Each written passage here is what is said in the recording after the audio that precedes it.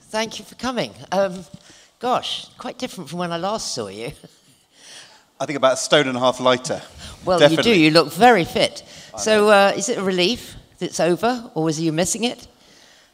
Today is the first day for 3 months. I've not spent the whole day in a dance studio. And Wow. so I'm sort of aching, but I've missed it a little bit. But I've lasted so much longer than I expected, and it was my time to go. So on Saturday night, I was thinking it was right for me to leave, and that's how it worked out with the judges, and so it's fine. Good. You've done other big leaves in recent years. One assumes this was a very different kind of leave. I think, well, the thing about going on Strictly is you are definitely going to leave at some point in the show unless you win. And this time I had lasted a lot longer than I expected rather than it coming unexpectedly. And I think if you fight in an election, then you're definitely intending, expecting, wanting to win. Whereas I think with Strictly, without being cliched, there is an element of the taking part is as important as the winning or the losing. And I set off. It was funny in the beginning of September. One of my former colleagues from Westminster said to me, he said, "It's quite risky what you're doing." He said, "It'll probably be okay, but if you get voted off in the first week, that would be really embarrassing." And I hadn't quite occurred to me that might happen. And a sort of chill went through my spine as I thought, oh my gosh, I could repeat May 2015 all over again. That would be terrible. So the only time in the whole of the show where I actually felt some nerves about winning or losing was the very first week. And unlike in an election, when you are fighting a general election seat, you get told by the returning officer the result 2 or 3 minutes before you go onto the stage. Whereas in Strictly, genuinely, as you stand there live on national television in front of a much bigger audience, you don't know what's going to happen. So it is genuinely a surprise. And so in that sense, it's more there's more tension and build-up in Strictly than there's in an election.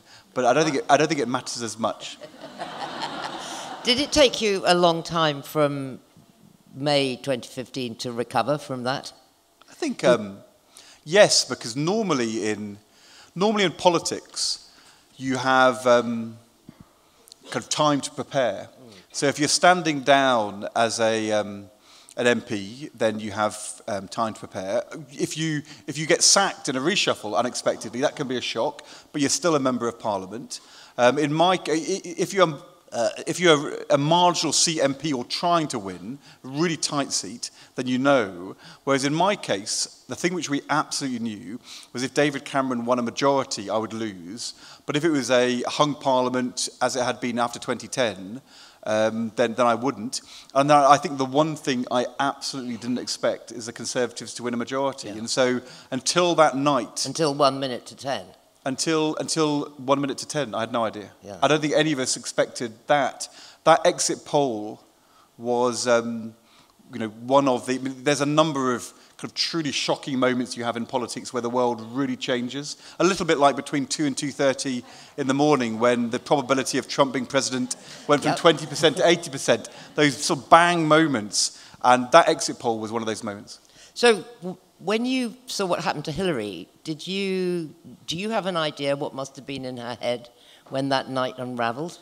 Well, I think even if I was expecting to win my seat, I still thought there was a less than 50% chance of us being the government. So while I was preparing to be Chancellor of the Exchequer, it wasn't my biggest expectation. I think my biggest expectation was that there would be a very, very tight, unstable Parliament, more unstable than after 2010, and that David Cameron might be the Prime Minister, but not for very long. Whereas I think in the case of Hillary, she was definitely expecting to win, and to win to become the President of the United States. And that is so far away from my experience. I'm not sure that I can really imagine. I mean, I probably have an insight into the nature of political shock, but she was that close to being the first ever woman president, and then it was taken away.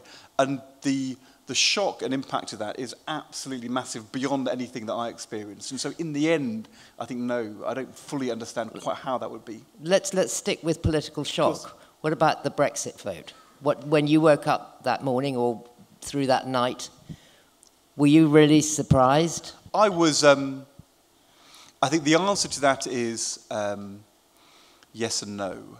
Because somebody like Yvette, my partner Yvette Cooper, the MP for Pontefract and Castleford, she knew her constituency was going to go 70-75% for Brexit.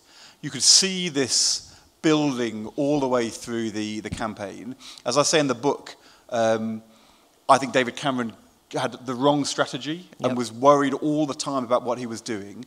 But I think in the end, a bit like in Scotland, I still had an assumption that in the final days, risk and risk aversion would tighten things up for Remain. And also, I think Joe Cox was the next door seat for mine. I knew her very well. All of us were so shocked by what had happened. It suspended campaigning for that weekend, and I think in our minds it changed the dynamics. And I think it didn't for the voters. But I think some of us misread that. So if you'd said to me, on that evening, I thought Remain was going to win, and it was going to be very tight, and I didn't rule it out. But I thought Remain would win. Yvette was more pessimistic. She went down to do television on the Green at 1 a.m, and I decided not to do any media that night, and I went to sleep for about an hour between like 1 and 2, a bit like on the Trump night. And I had both times a very similar experience where the door banged, I heard her come in, I picked up my phone and looked at Twitter, and as you scroll down, you suddenly saw, the shock happening on the screen, and you think, my gosh, this is like 9:59 on election night. Bang, something's occurred which is not what we expected. And that was really on Brexit night around 2 a.m, Trump night 2 a.m, and there's a pattern. There is a big pattern. I mean, there's kind of a pattern with Strictly in that some of those judges didn't want you to stay, but the public was out there for you. The popular vote. As Len Goodman said, you may not be the judge's favourite, but you're the people's champion. Yeah, absolutely. Which, best line. That's the best line of the series. But unfortunately, the arithmetic doesn't quite work that way. So the way it works on Strictly is when there's 15 people in the contest, if you come top of the vote, the judges are pretty irrelevant because you've got so many people. So being top is just totally dominant. Whereas once you get down to 6, being bottom of the leaderboard with the judges is a big, big mountain to climb. And Judge Rinder and I were both saying to each other before the vote on Saturday night, we both knew we were 5th and 6th. And even if we came top of the public vote, it was very, very hard to reverse it given the algorithm, the arithmetic. So we sort of knew. And let's be honest, it was the right thing. I think the popular view here is that you were better than Judge Rinder. But let's get back to... Don't tell Judge Rinder. No, well, we won't, if you don't. But let's get back... Well, I've still got you. Okay. If you were the Chancellor of the Exchequer now, and you were dealing with the Brexit situation, what would you do? Well, I think... what do you think of what Philip Hammond's doing? I think Philip Hammond has a really, really unenviable task, as the Treasury does. And I think the Prime Minister either chooses a Chancellor she's going to back, or she chooses a different Chancellor. And I am very worried. I was pleased that Theresa May became the Prime Minister rather than Andrea Leadsom. I think that she's a hard-headed, feet-on-the-ground kind of person who up to now has been very cautious about being a leader. Once you become the Prime Minister, you have to be a leader. When she sacked what I thought were sensible people and put David Davis and Liam Fox and Boris Johnson into the senior positions, I felt a bit worried because I thought, as a British Prime Minister, you can't stand back and let the rats in the sack fight it out. And I think you've got to lead. And I think the country wants to know what is Theresa May's vision and where she's going to take us. Now, my view is that we should be aiming outside the European Union for a relationship with the European Union which is quite close to where we would have been outside the single currency but in the European Union, rather than some big lurch to some romantic notion that we could ignore our main single market trading partners and sort of somehow rebuild the Commonwealth or the 19th century view of Britain. I think the Treasury and Philip Hammond are absolutely clear that that is also what is economically, fiscally, in terms of incomes, what is needed. And when he's voiced some of these concerns, he's been really quite publicly criticised by cabinet colleagues in a destabilising way. And at those moments, as a Prime Minister, you've got to decide. In the end, you back your Chancellor or you let them swing. And if you let them swing, you will go down as well as the Chancellor. And I think Theresa May has let Philip Hammond swing a bit too much. What I want to know from Theresa May as Prime Minister is where's the vision, where's the leadership? And I would like then to see David Davis and Philip Hammond and Liam Fox coming behind her view. But at the moment, do we know her view?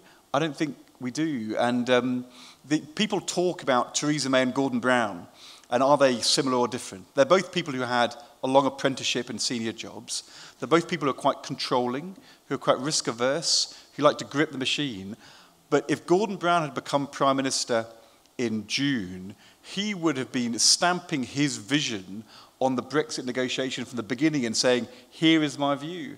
And I think Theresa May could learn a bit from Gordon Brown. She's not an economist, is she? Yes, but she's the Prime Minister, and the Prime Minister's got to lead, and she's got to define a view. And Brexit means Brexit is not good enough. And she's got to, I mean, the problem is a massively unenviable task. Yeah. And this negotiation is incredibly hard, and setting this up to do it in 2 years rather than 10 is potentially impossible, but it will become harder if she isn't clear. And I personally felt that at the Conservative Party conference she pandered to the right, and I think that's a mistake. Now, on lots of things, you know, I think free movement can't last. I've been very clear in the book that I think free movement can't last. So there's some tough things to negotiate, but I want the Prime Minister to lead a bit more. And one last question: what should the current leader of the opposition be doing? Well, to be fair to Jeremy Corbyn, he's hugely consistent.